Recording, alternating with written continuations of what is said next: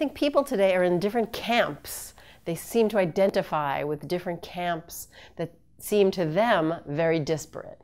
Vegetarians or paleo or vegan or thinking about glycemic index. What I'm discovering here, and what I'm very excited for the public to discover, is that all of these quote-unquote camps, literally the people that have perhaps inspired the creation of these camps, unwittingly perhaps, ultimately are quite flexible in saying that, oh yes, even someone who's a strictly vegetarian low-fat diet, a little bit of meat is fine.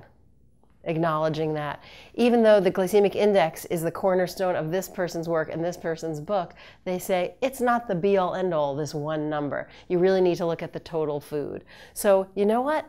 Pulling back out of this micro look at what food is and what diet is and what it needs to be, and taking more of a macro view and looking at it from that 10,000-foot view, I think is what's happening here, and it's making the picture much clearer.